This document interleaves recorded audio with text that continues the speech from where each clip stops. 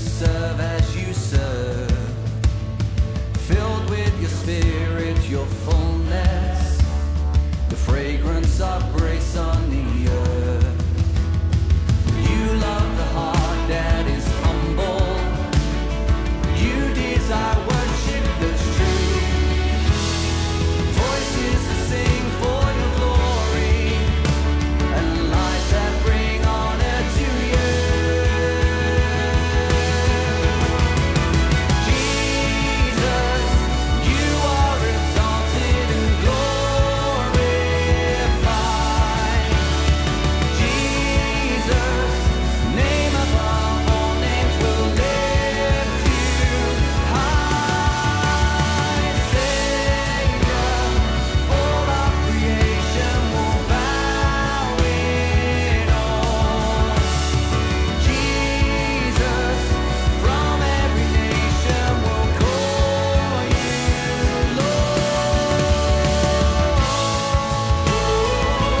To the glory of God, to the glory of God, to the glory of God, to the glory of God, to the glory of God, to the glory of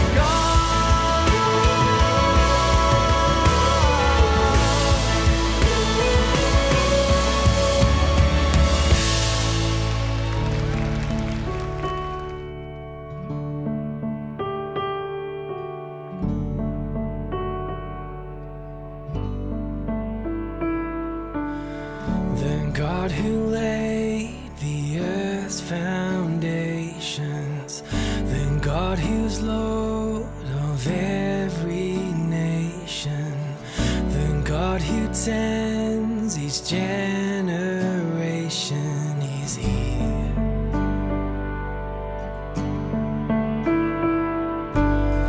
The God who left His throne so glorious, the God who walked the road before us, the God who rose from death victorious, is here, is here. Hallelujah, He is here. Hallelujah, our God is here.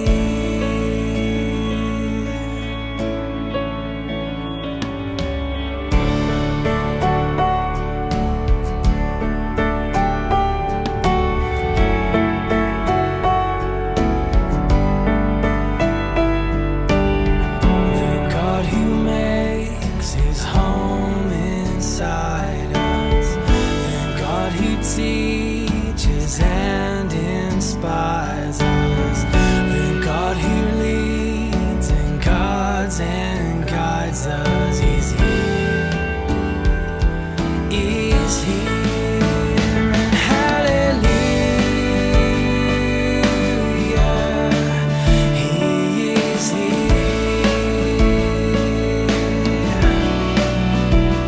Hallelujah, our God is here.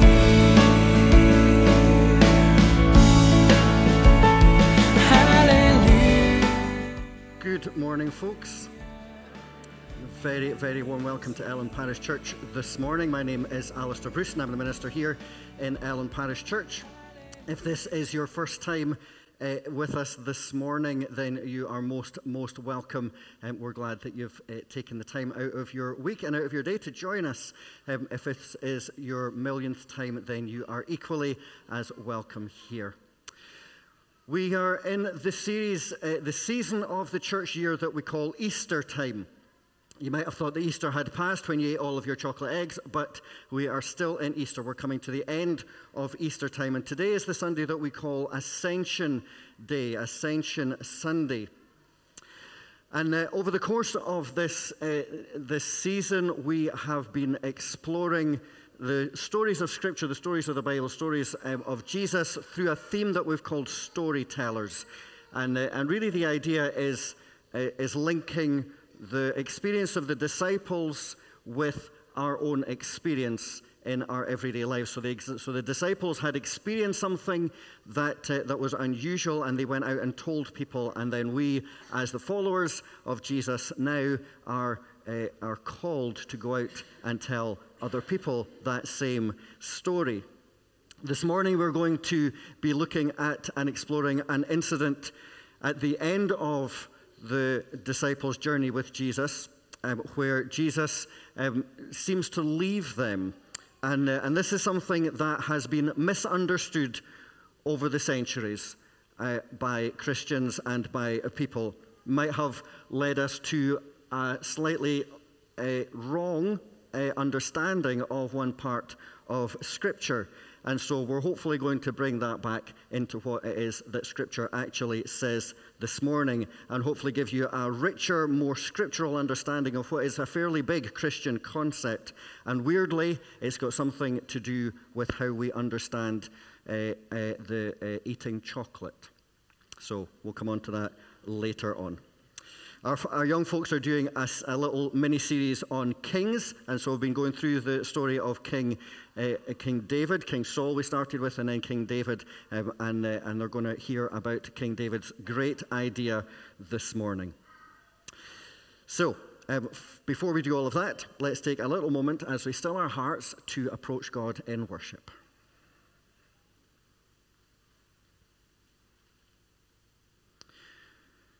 Why are we looking up to heaven? Christ has come. Christ is risen. Christ will come again. Why are we looking ahead into the future? The Holy Spirit is among us now. In our baptism, we have already died and risen with Christ. Why are we afraid of death and dying? God's love casts out all fear. Why are we afraid to follow Jesus? In Christ we have the promise of new life now, eternal life to come. In Christ we join our hearts to worship God, who has prepared for us to enter the reign of God.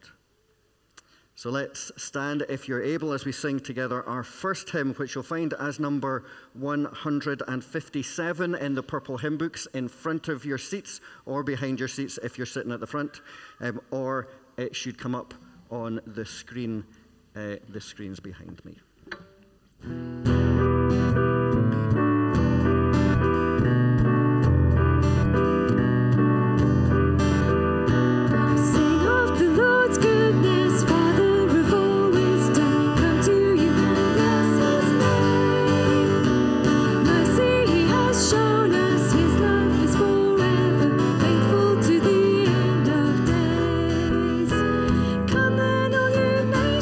Sing of your Lord's goodness, melodies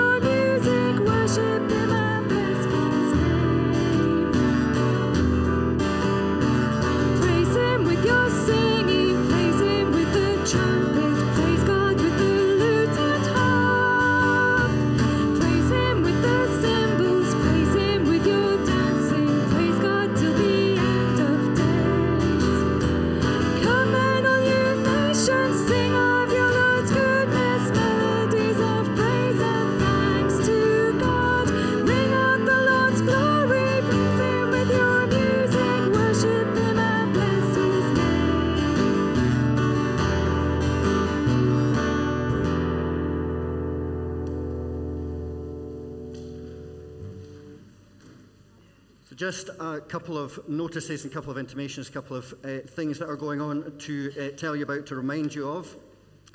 One of the best ways that you can find out what's going on in Ellen Parish Church, if you're even a little bit technologically minded, is to check out the Ellen Parish Church website. We have a new bit on the website, so we've got an Ellen Parish Church calendar that is on the What's On page in the website that will tell you all of the stuff that is happening in Ellen Parish Church over the weeks and months and everything to come. So if you go to the website and you look under the What's On page, then you should be able to see all of the things that's going on there. You'll notice that just in your seats, in the front of your seats, there's a welcome card. That's there for you to say hello to us. If you want somebody to contact you, if you want some prayer, if you just want to say, I'm new and I'd love to have some more information about Ellen Parish Church, then fill that in and then stick it in the box, the welcome box at the back, and then somebody from the church will get back in touch with you to find out what it is that you're looking for, or to pray for you if that's what you've asked for. You have the order of service. Please take that away with you. That gives you the prayer points for the week, and also gives you an idea of what's going on during the week as well.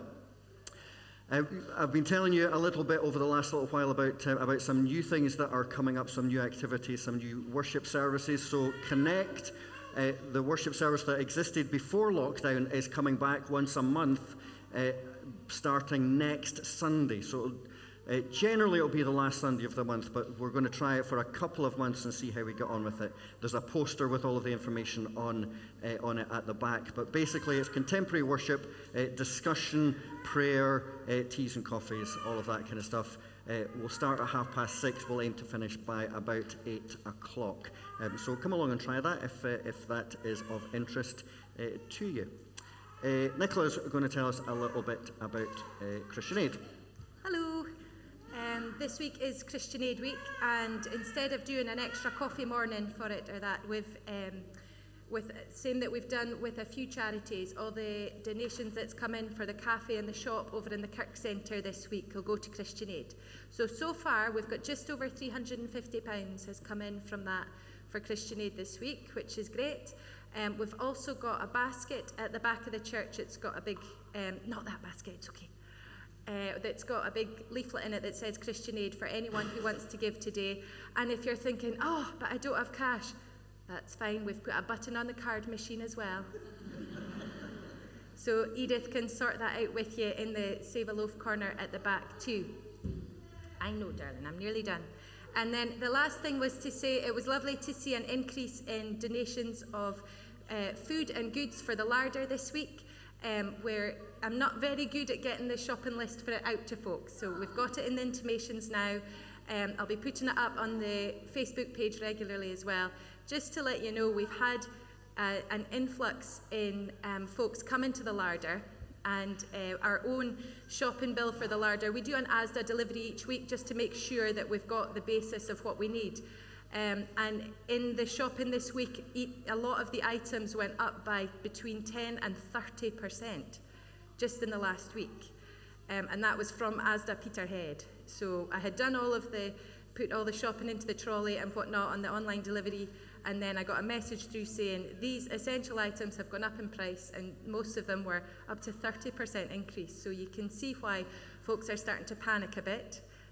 But if everybody's given a little, then it really helps to be able to make sure that folks have access to food locally. So we'll try and make sure and get the lists out. It's in the Bridge magazine of the things that we regularly run out of. And as I say, in the intimations, and I'll do a better job of getting it on Facebook too. Thanks so much for your support though. Also a good reminder that the summer edition of the Bridge magazine just came out on Monday, and so there's some copies at the back that you can look at as well. If you don't get the Bridge magazine, then fill in your welcome card and we'll put you on the mailing list to then get you the Bridge magazine. It's also available on our website. The Explore course is coming up. We've been telling you about that over the last few weeks. This is effectively a way of coming along to learn a little bit about the church, about the origin story of the church, about what the church means, why the church exists, we're going to explore different denominations. We're going to explore what Ellen Parish Church is, all of that kind of stuff. So for 3 weeks in June, we're going to do that. There's a sign-up sheet at the back for that, or you can speak to me about it at the end if you want to know more about that.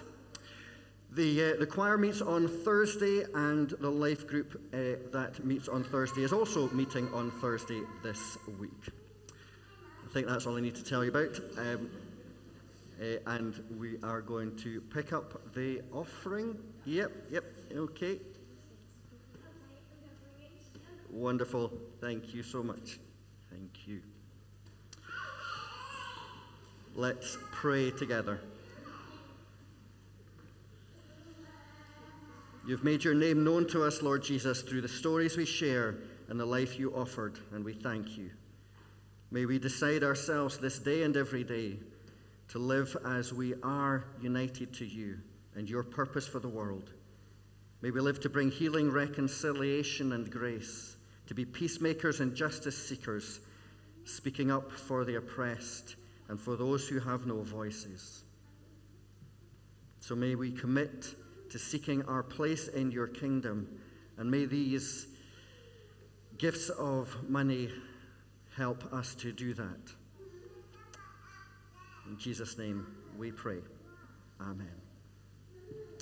Gillian's going to come up and tell our Bible story for this morning.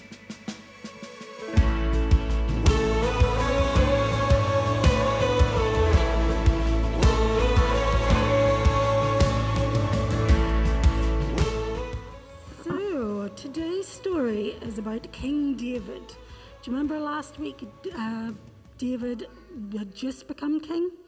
Yeah. So it's a wee bit about him, how he's going to start being the king. And you can see I've got some rattly stuff behind me, which some of you are kind of congregating around. So we're going to need a bit of noise, and we're going to need a bit of dancing. Who's brought their dancing shoes with them? Perfect. You're wearing your dancing shoes, because I am not the best dancer, so I'm going to need somebody else to do it for me. You do not want to see me dance. I promise you, it's not a good sight. Really not a good sight. So, King David's great idea. So King David had his own fine house in the city of Jerusalem. But one day he had a great idea. God ought to have a new house too. I will build God a beautiful temple. He couldn't wait to begin because he was so excited. But God said, no, one of your sons is going to build my temple. It's not you. So David was very disappointed, but God made a special promise to him. I will make you a great and a famous king, God said, and your family will be kings forever. God always keeps his promises. We do know that, so that's great. So David was a great and famous king, and he won many battles, and he kept his people safe. But he never stopped thinking about that temple for God. Do you know the way sometimes you get an idea in your head and it's hard to get it out? Yeah, I think that's what was happening with David. I think so. So King David thought of a plan. He couldn't build the temple, but he could get things ready. And that was a great idea. So he made himself a list. One, we'll need stones, big stones. So they brought big stones, piles of big stones, to build God's temple. 2, we'll need wood, the best wood. So they brought the best wood, stacks of beautiful cedar wood, to build God's temple. 3, we'll need iron. And 4, we'll need bronze. 5 and 6 and 7, we'll need gold and silver and jewels. So they brought mountains of iron and bronze. They brought chests full of gold and silver and jewels, all to build God's temple. I think that's everything, David said at last. Now for the people to do the work. And he made another list. 1, we'll need people to look after God's temple. That's your job, he said to the family of Levi. 2, we'll need people to help us come to God. That's your job, he said to the priests. Now for the music. Can you see why I brought these up with me? Waiting for it. So this will be fun. So we'll need harps to play the tunes, cymbals to make a loud noise, and the best singers that we can find for the choir. Okay? So David wrote some of his own special songs, psalms to sing in God's temple. And the choir made up new songs too. Praise God in his temple. Praise God with the trumpets. Tan tan ta. Praise God with harps. And praise God with drums and dancing. Boom da boom, boom da boom. And praise God with loud cymbals. Praise God, everyone. Now, yeah, I didn't find cymbals or drums, but if someone wants to get up and give me a bit of noise and a bit of dancing, that would be great. And what can we say? We could use that drum, but it's a bit far away. We can all go, praise God in his temple. Praise God with the drums and the cymbals. Praise God with the dancing. Anyone want to get some dancing going, Anna? Promised me. Oh, I think it's just a quiet one. That one's better. Cool. It's not working. Okay, just that one's much, much better. Cool. So now everything was ready, and David was very happy. So thank you, God, he said, for everything you give us. Oh, and when the time comes, please help my son Solomon to build your temple. So that was David's great idea. He was going to build the temple. And he was a bit disappointed because he wasn't going to get to make it himself, but he was being very organized and making lots of lists and thinking of all the things that we might need. Sound like a plan? Yeah, something that'll work. Very cool. If every story I've ever heard is right, God is going to tell him to send them all away and get his brother to do it. Because his David is currently, he just procrastinates. Oh, procrastination can be a thing. Yeah, well, that'll probably come up in another story. We'll wait for that one to come in. It could be next week. Yeah. Yeah, we'll try and we'll see what comes up. So will we say a little bit of a prayer and then we'll do the family prayer? Yeah? Okay. Closing our eyes. Ready? You've got two together. That's an extra noise. Okay. So dear God, thank you for all the lovely things that you've given us and the wonderful things like friends and people who help us and beautiful things like music and dancing, which we can use to show how much we love you and how much we want to praise you, kind of like we do with our children's song, when we sing and we do all the actions. Please help us to remember that sometimes we might be disappointed when we're not able to do things, but let us always try and remember that you have a plan, and if we can't do something straight away, there's going to be a really good reason for it. We just have to wait and see what it is. Okay? And now we're going to say our family prayer. Thank you. All together. So, our Father in heaven, hallowed be your name. Your kingdom come, your will be done on earth as in heaven. Give us today our daily bread. Forgive us our sins as we forgive those who sin against us. Save us from the time of trial and deliver us from evil. For the kingdom, the power, and the glory are yours, now and forever. Amen. Okay, thank you very much for the great listening. We're going to do your song and actions just now, and I think it's coming home to you. Yeah. So we'll get ready for that. I might take these ones away. It might get quite loud during it. Bring them back through the house. Yeah? Thank you.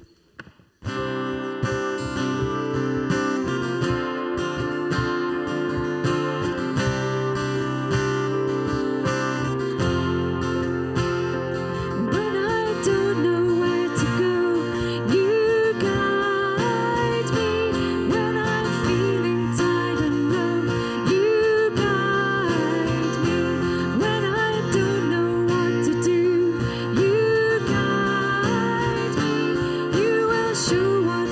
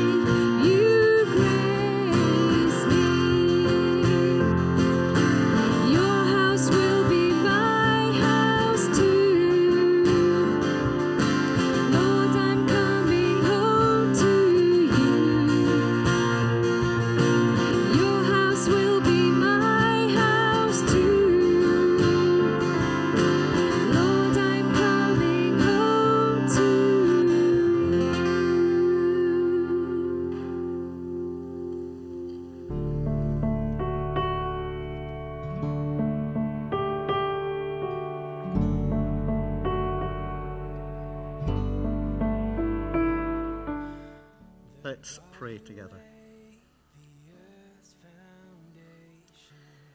Loving God, as we come to consider your word, we pray that you will open our hearts to know your presence in our lives, that you will open our minds so that we can receive what it is that you want to say to us this morning. May we put the outside distractions away for these few precious moments to hear from you. So, loving God, Holy Spirit, come, rest in this place, be tangible in this place as we worship, as we think on what it is that you wanted to say to us this morning. In Jesus' name we pray. Amen. So this morning I want to show you a different way of understanding the concept of a half. Normally, when you have two parts of something, when you have two parts of a thing, and you split them in half, then you have two halves and you put them back together again, you get one whole thing. This is not a new concept to you. Anybody who has been through primary 2 or 3 maths will know the concept of halves and wholes.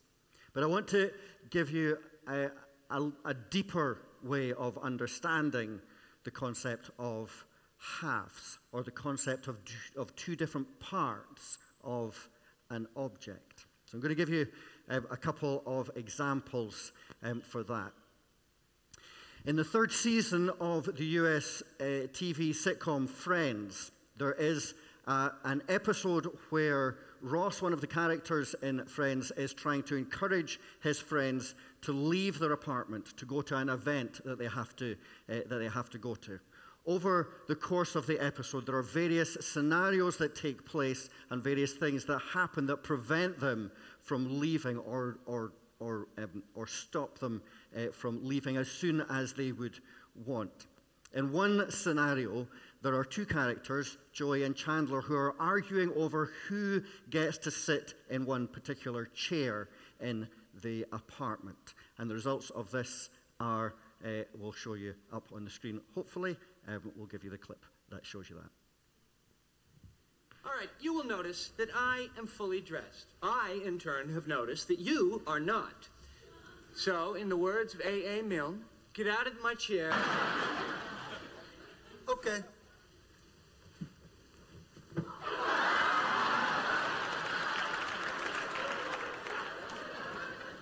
What are you doing? Well, you said I had to give you the chair. You didn't see anything about the cushions? The cushions are the essence of the chair. That's right. I'm taking the essence. Oh, he'll be back. Oh, there's nobody in the room. The cushions are the essence of the chair. The physical aspect of the chair is there, and the essence of the chair is represented by the cushions.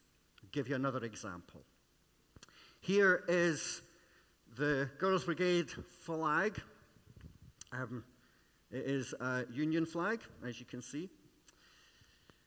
The flag is made of cloth. It's made of colored dye.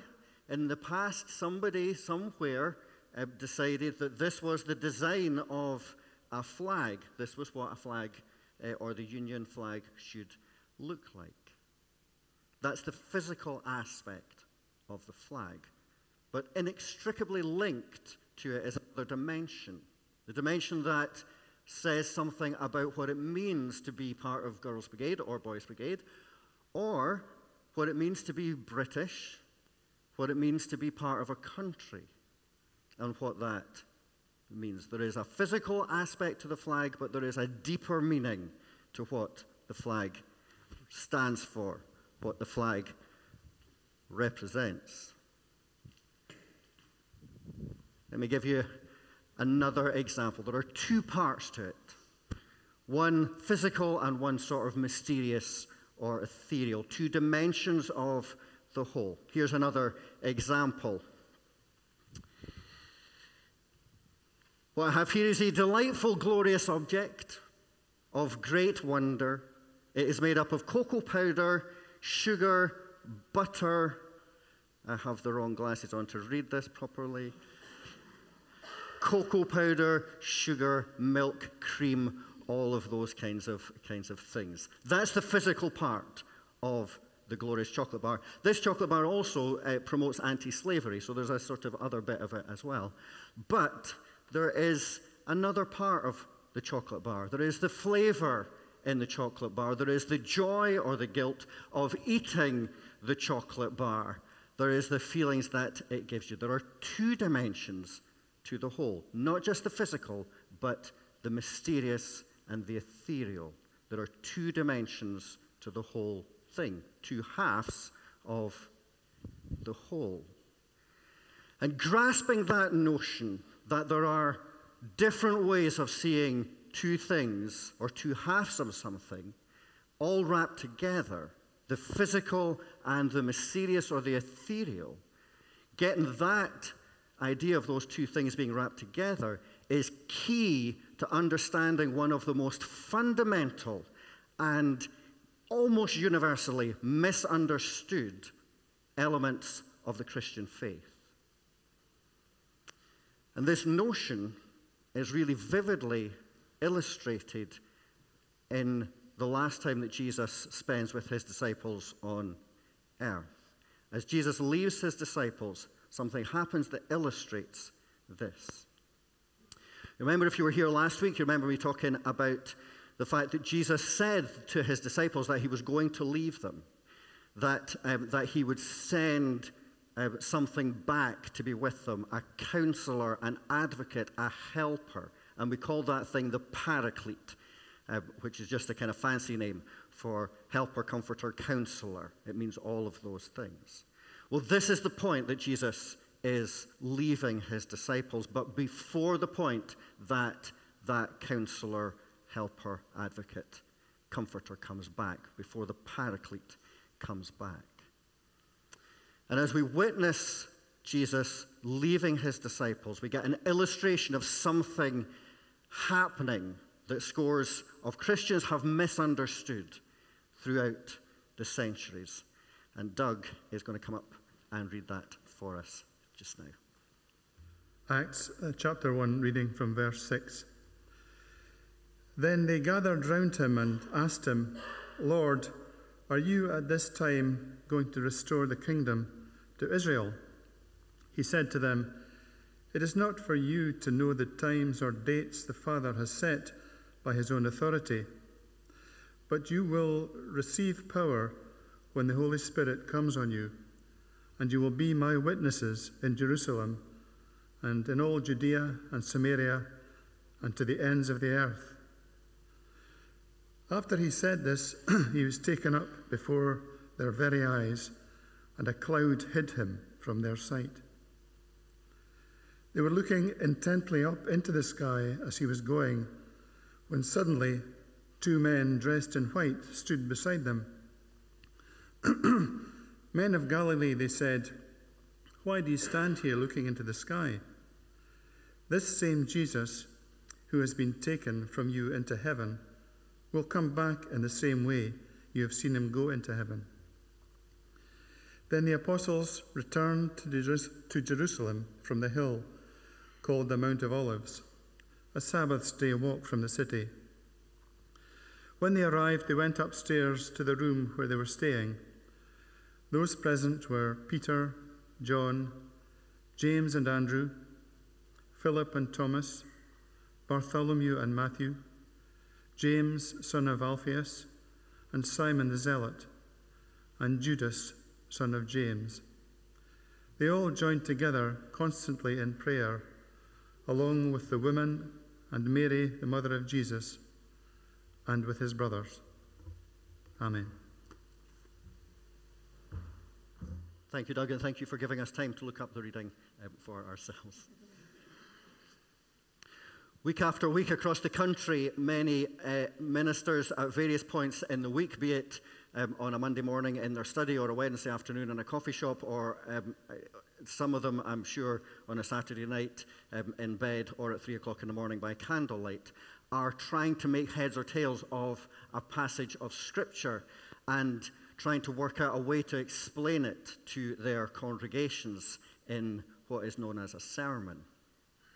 Research would say that that time is pretty much wasted because congregations aren't learning about God through sermons. They're not learning about God that way. It seems that most people get their understanding of God and their theology through hymns. In a book that I have on my bookshelves that's written by one of my former lecturers at university, a guy called Ian Bradley, who is a practical theologian, a minister, and writer and broadcaster, he writes this. He says, "More people, I suspect, would be able to quote the first line of a hymn than a verse from the Bible or from a prayer." And you could probably add sermon into there.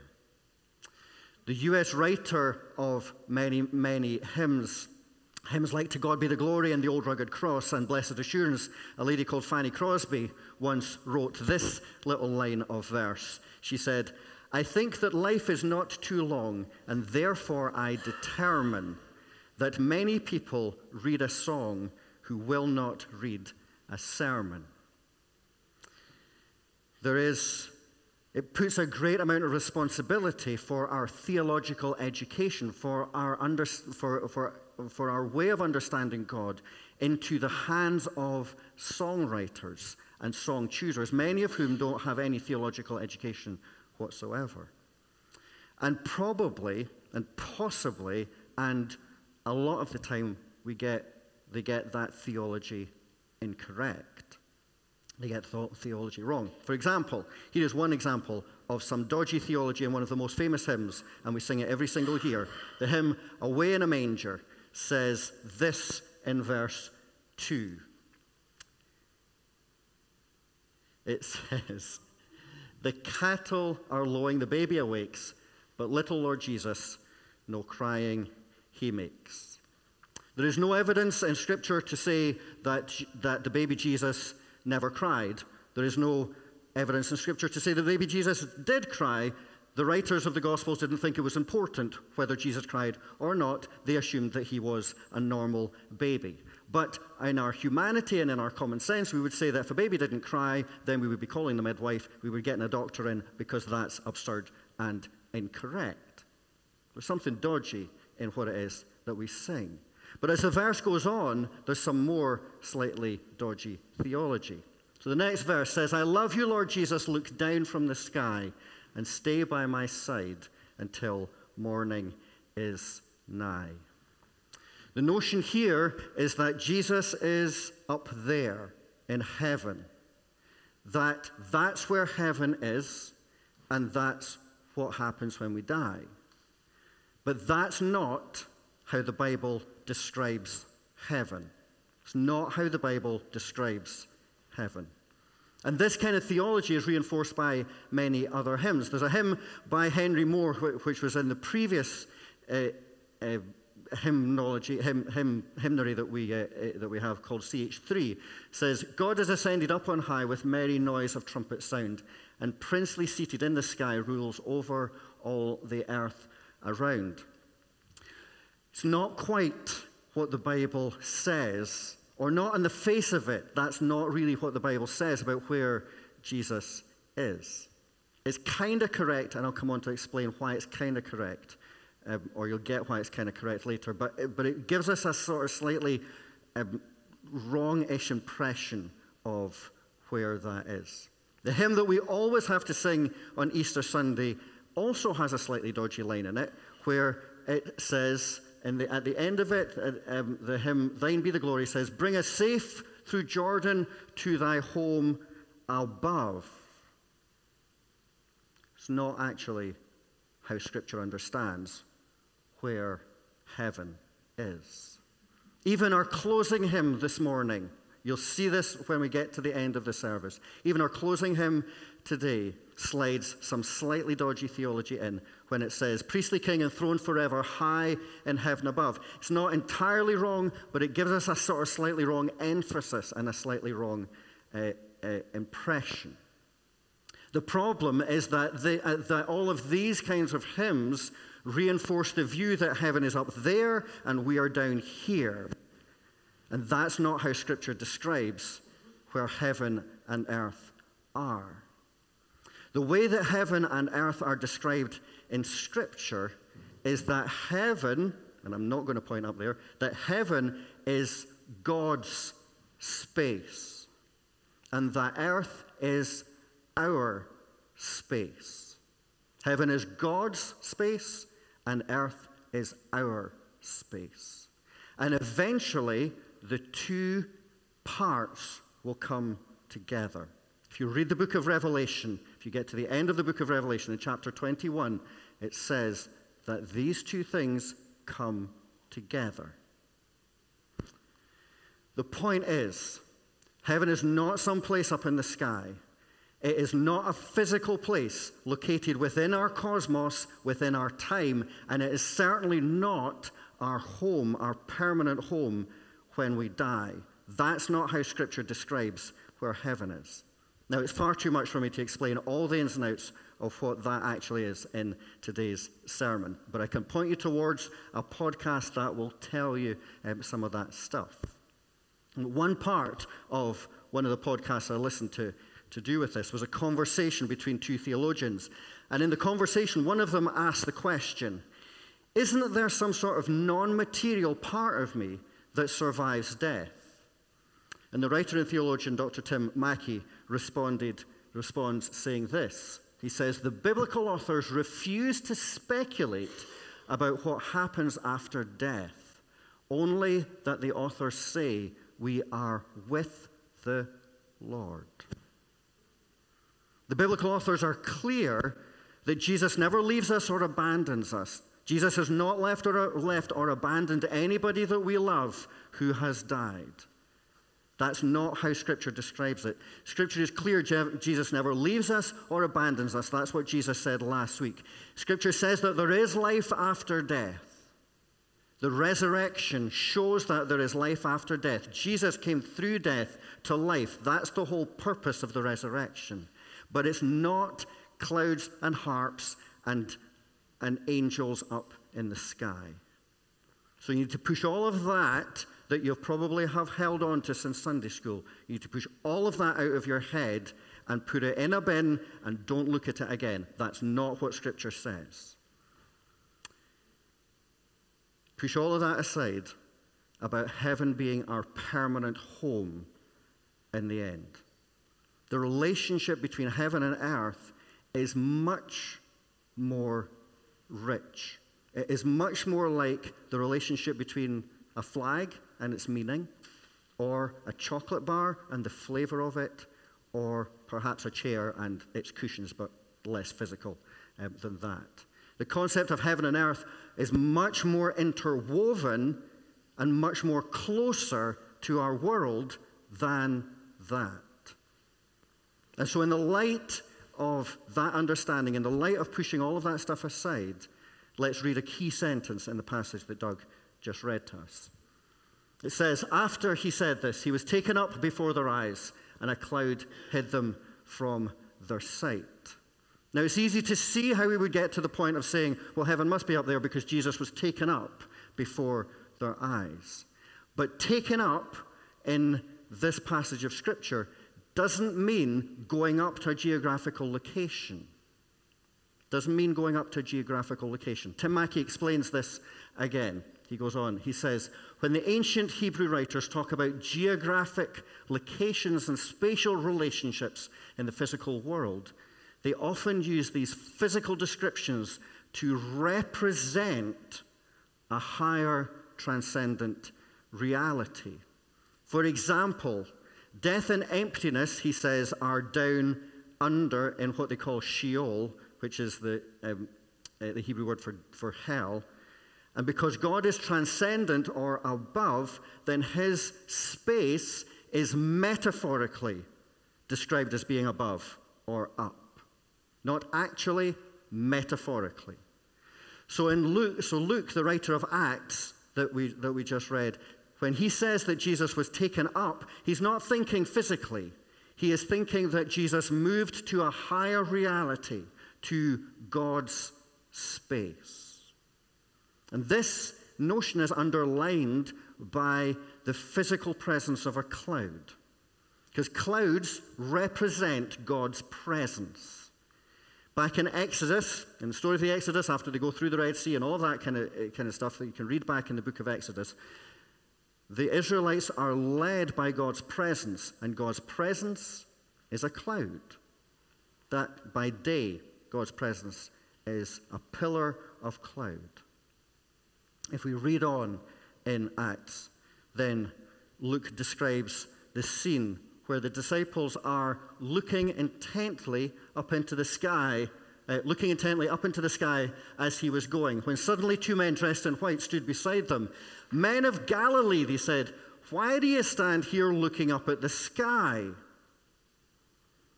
Two angels appear, they look at the disciples, and they basically say, why are you looking in the sky? That's not where Jesus is.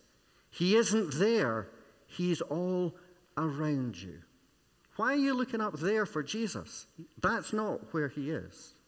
And as we'll learn next week, Jesus is all around us. The Holy Spirit, the Paraclete, the thing that Jesus sends back to us, is the personal presence of Jesus. The relationship between heaven and earth in Scripture is so much closer, so much richer, so much more interwoven into our world and into our life than a traditional Sunday school understanding of heaven up there, high in the sky, clouds and harps. It's less heaven up there, removed from our daily lives, and more like this. It's more like the difference between the words that we use to communicate and the feeling we get from a good conversation. It's more like the difference between the pigments and the liquids and the chemicals smeared on a stretched piece of canvas and the awe and wonder that we feel when we look at a great piece of art. It's more like heaven and earth are more like the difference between a combination of wires and hammers and wood and the beautiful, glorious music that a piano can play. And if you think back through your life, then you have got much more experience of encountering heaven in your life like that than some remote thing that happens away up there. There's an ancient Celtic saying that says, heaven and earth are only 3 feet apart. And it goes on to say, in thin places, that distance is much shorter.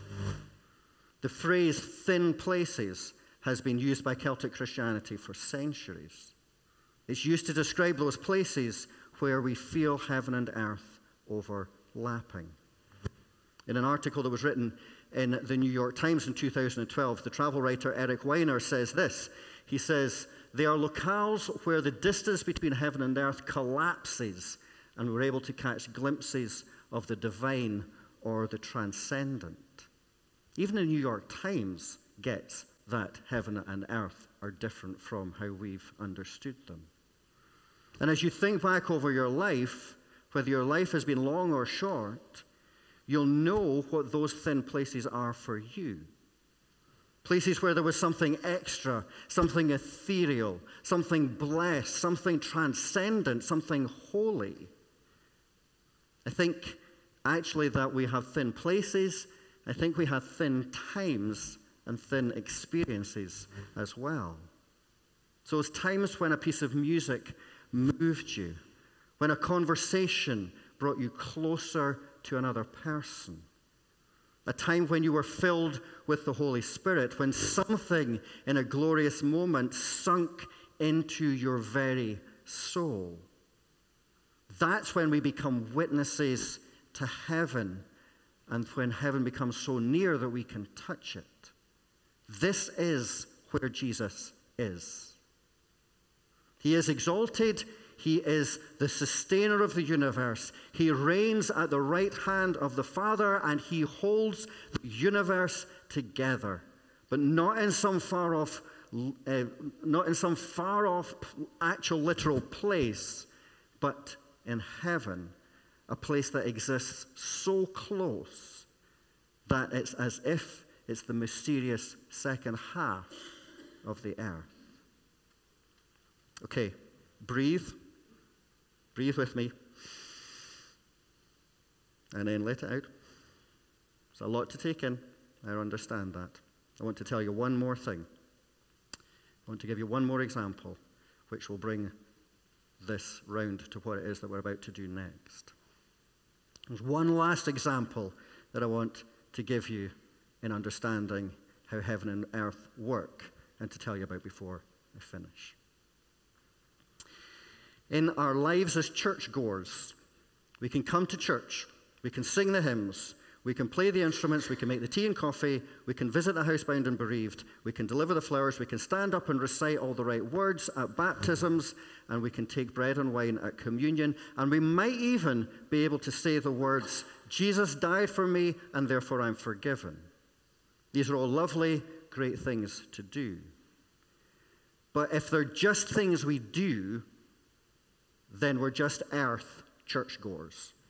We're a bit one-dimensional. When we truly open ourselves up to God, when we truly open ourselves up to the power of the Holy Spirit in our lives, when we truly take on board that Jesus actually, 2,000 years ago, died on a cross for you, for you, for you, and for me, and for every person that you meet, to forgive us, to wipe our slate clean, to conquer death and sin. When we actually take that on board and live our lives in response to that, then we become Christians, ones who have Christ. We become Christians, ones who have Christ living in us.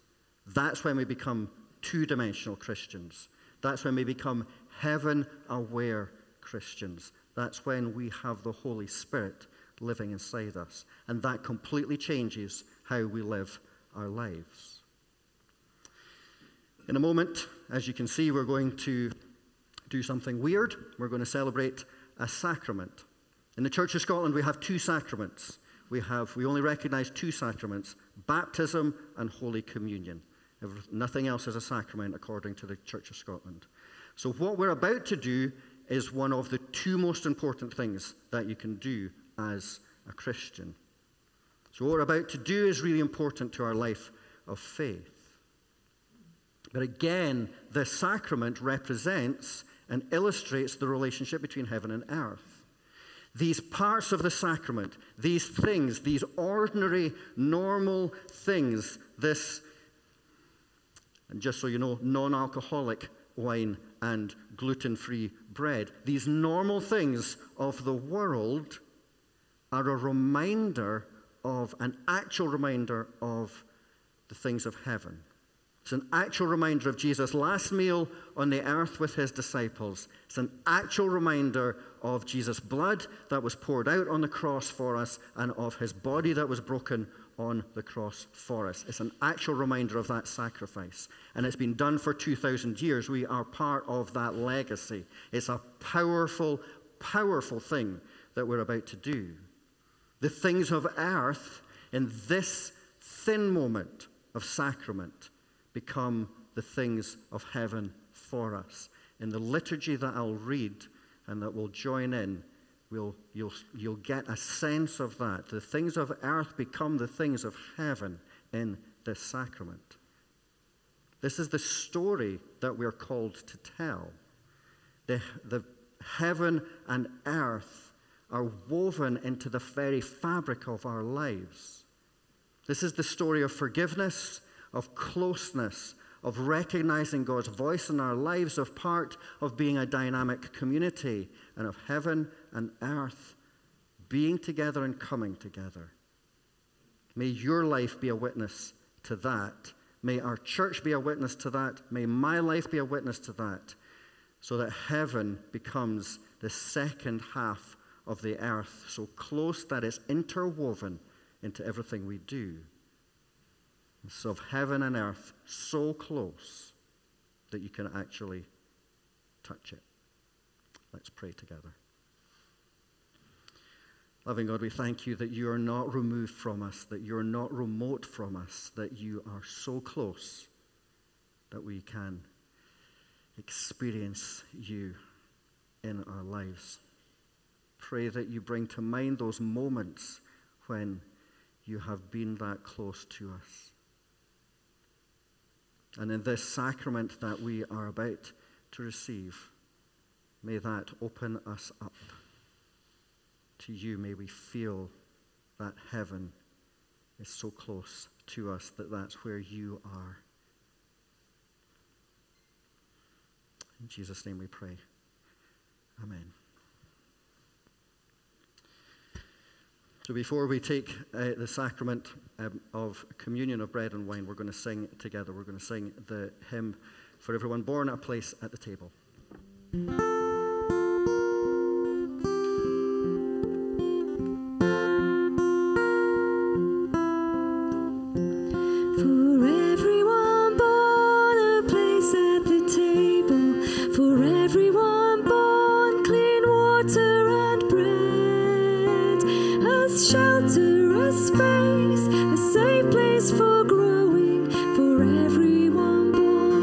Star overhead.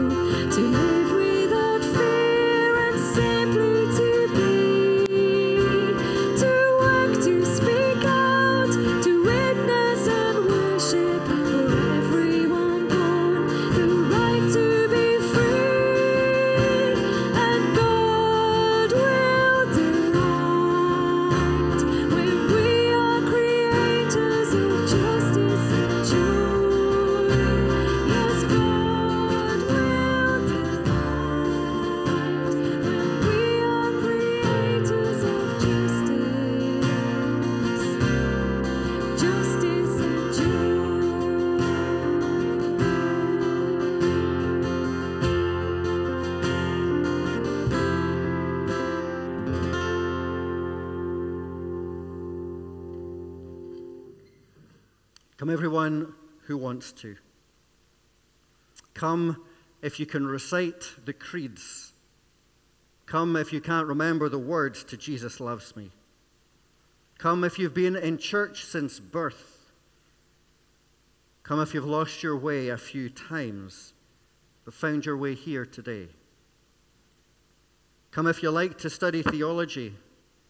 Come if you like to finger paint. Come if you like tradition and ritual and ceremony. Come if you like balloons and laughter and jumping in puddles. Come if you like all of these things and find the wonder of heaven in them all. Come as you are, young and old. Come as you are, one family right now, each of you, every one of you, and have a seat right here. It looks like bread, and it is bread, but God is incredibly imaginative. There is a surprise in this bread, for within it, each crumb, God has folded nothing less than heaven. And when we break it, and everyone has a piece, what we are doing is saying, let's share the story of Jesus together. It looks like a goblet of wine, and it is wine. But God, being God, didn't leave it there. He has squeezed into every drop a promise of the whole world. And when we pass it among us, and everyone has a taste, it sort of whispers to our souls and sort of tangles with our memories, telling us God loves us. God loves us. God loves us completely. So let's break bread and listen to the story and share wine and hear the promise. One night, Jesus and the disciples were sitting in a room, and the meal table was spread before them. There was lamb and herbs and bread, and soon they had all had their fill. They were talking to each other about the days and the months that had passed. One of the disciples, Peter, was telling them about how he felt when he stepped out of that boat in the middle of the Sea of Galilee. Do you remember that? And he wanted to walk towards Jesus over the surface, and what it felt like when the water reached his knees and when it reached his middle and when it reached his neck. Matthew was talking about the time before he was a disciple, sitting in the sun, counting out taxpayers' money, enjoying the chink, chink, chink of the coins. Does anybody remember that story? When a shadow blocked the sun and he lost count. He looked up and he saw the silhouette of Jesus that had filled his view and asked him to put down the money and to follow him. And Andrew interrupted Matthew to tell him about the time when he found a wee boy with 2 fish and 5 barley loaves. Maybe we remember that one. Hardly enough for a full meal.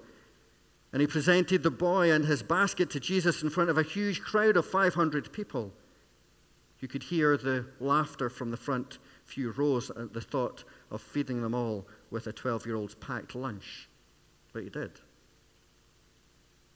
And all the other disciples told their memories of what had happened to them while they were following Jesus. And eventually Jesus interrupted them and he said, "Here's another story." And he lifted the bread lying on the table. And he paused and everyone fell silent. And he said, "This bread is the most important reminder you have of me. More than all these stories, this bread is an image of my body. I break it to show you that my own body will break. I want you all to break this bread so that you all know what's happening to me. And I want you to do it regularly, reminding yourselves of me each time and what I have done for you, dying because I love you so much." All the disciples were speechless as Jesus passed the broken bread around. They didn't understand in the same way that none of us really truly understand. And while it was being passed around, Jesus lifted up a goblin and held it there in front of them in mid-air for a moment, and everyone fell silent again. "This wine," he said, "is another reminder of me. But it is a symbol of my blood and will be spilled when I die. But don't be afraid, because tucked within it is a promise, a covenant, that I will be with you always wherever you go, and I will never let you go." Friends, I love you so, so much, even death cannot separate us. And again, Jesus passed the wine around them all. They all took a sip, and none of them really understood, as, with all honesty, none of us could say today that we really truly understand. And today we share the very same meal that Jesus did with his friends. The bread and the wine are a reminder of the stories of Jesus and what he did for us because he loves us so much. "This bread is my body," Jesus says. "Eat of it, all of you. This wine is my blood, and within it is a promise. Drink of it, all of you." So if you're able, then I invite you to come forward to receive the bread and to receive the wine. The table is open for all who love Jesus and want to love him more.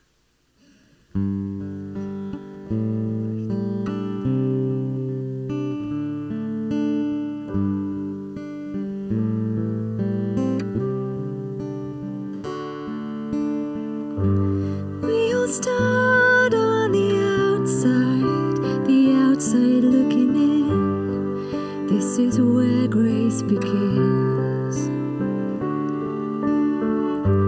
We were hungry, we were thirsty, with nothing left to give, or the shape that we were in. And just when all hope seemed lost, love opened the door for us. He said, "Come to the table. Come join the sinners who have been redeemed. Take your place beside the Savior. Sit down and be set free. Come to the table."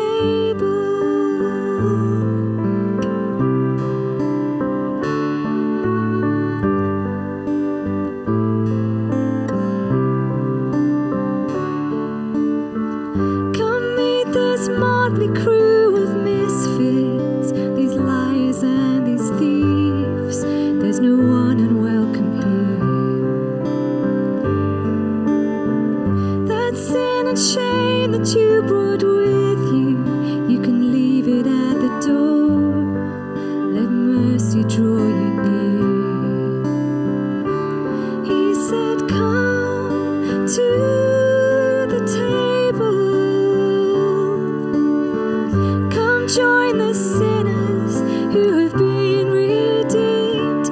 Take your place beside the Savior. Sit down and be set free. Come to the table. Come to the table.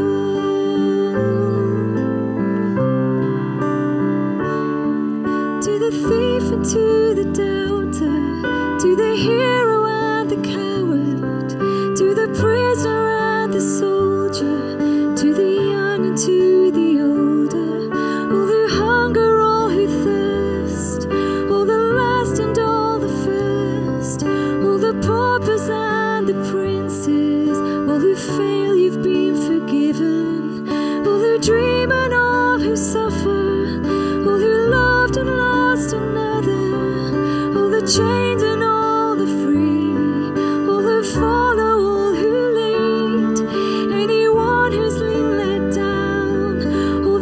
lost, you have been found. All who's labeled right or wrong, to everyone who hears this song, he said, come to the table, come join the sinners who have been redeemed. Take your place beside the Savior. Sit down and be set free. Come to the table.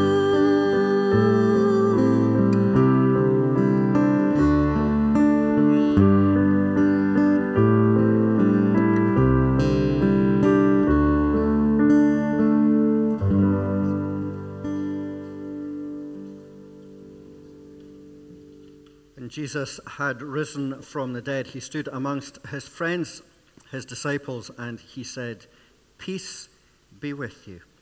If you're comfortable doing so, then I invite you to show a sign of peace to those around you. Ron's going to come up and lead us in our prayers for others. On a recent holiday, we saw the following on the notice board of our local church. Carpenter from Nazareth seeks joiners. Life is fragile, handle with prayer. So let's all be joiners and join together in prayer. God of power, may the boldness of your Spirit transform us. May the gentleness of your Spirit lead us. May the gifts of your Spirit be our goal and our strength now and always. Gracious God, you keep your promises.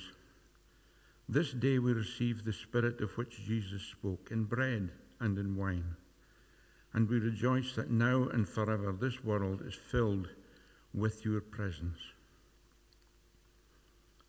Lord, we feel your presence in everything we see in this world. As we look around now, we see the new life springing up in the green trees, the fresh grass, the new flowers, early growth in crops, and the new life in lambs and other animals. Father, we are so grateful that we can appreciate all that you have given us. Life is fragile. Handle with care.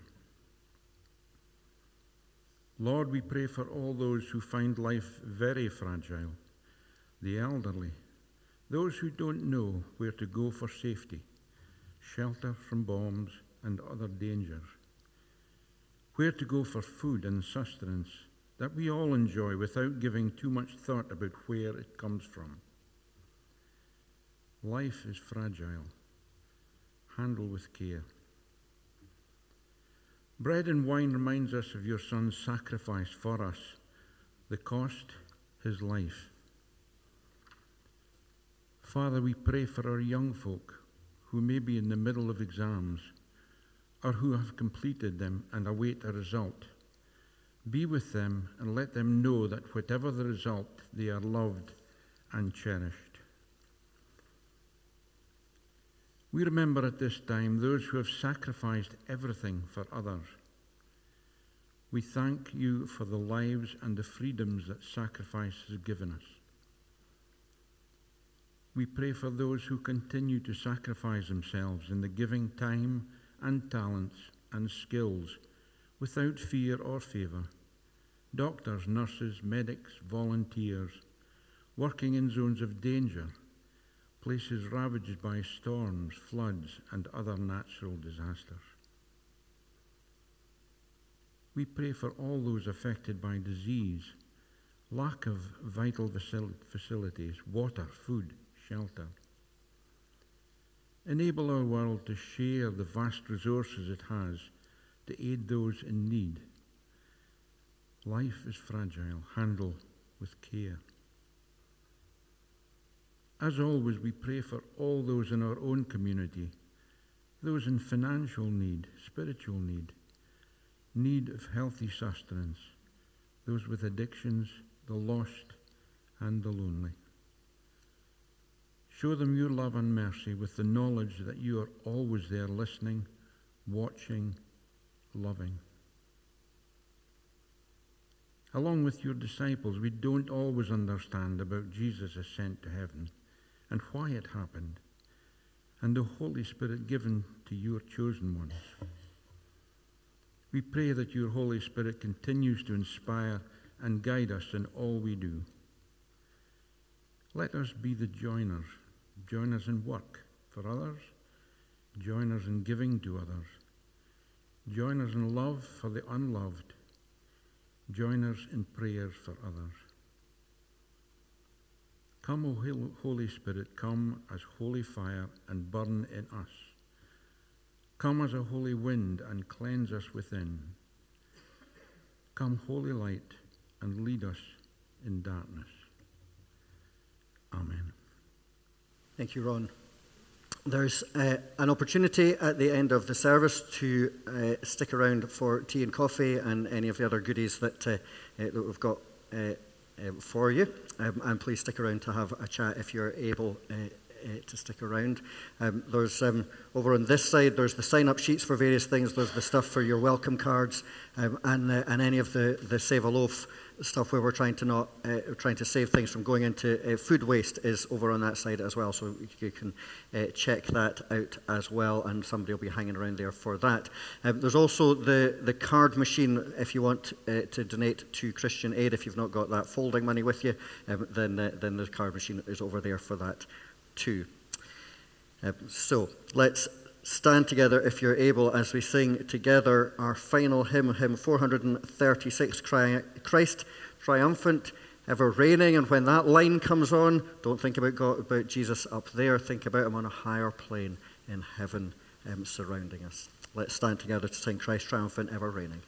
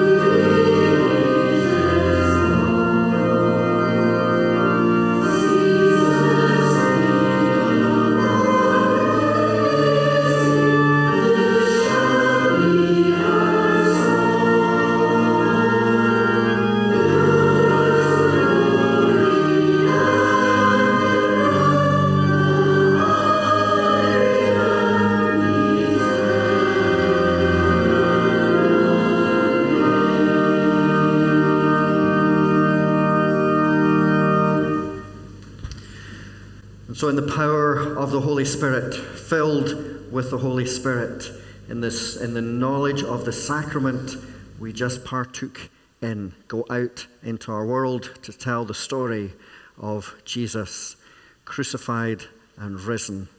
And the blessing of God Almighty, the Father, the Son, and the Holy Spirit be with you and all those you love and all those you find it more difficult to love this day and forevermore.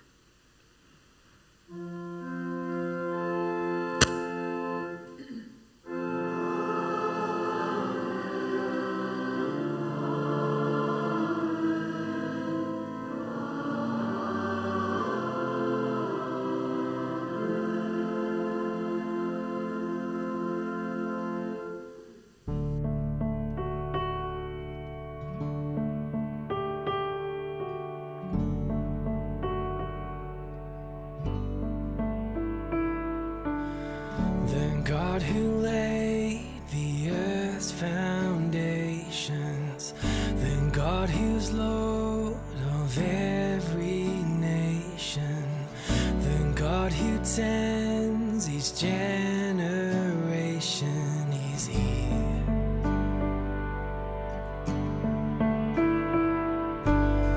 Then God who left His throne so glorious, then God who walked the road before us, then God who rose from death victorious, is here, is here. Hallelujah, He is here.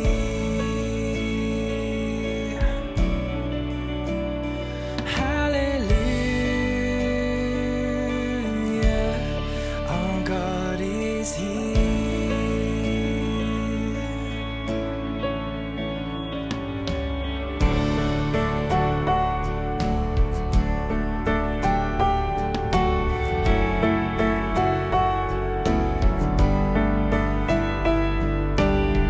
The God who makes His home inside us, the God who teaches and inspires us, the God who leads and guards and guides us, is here, is here.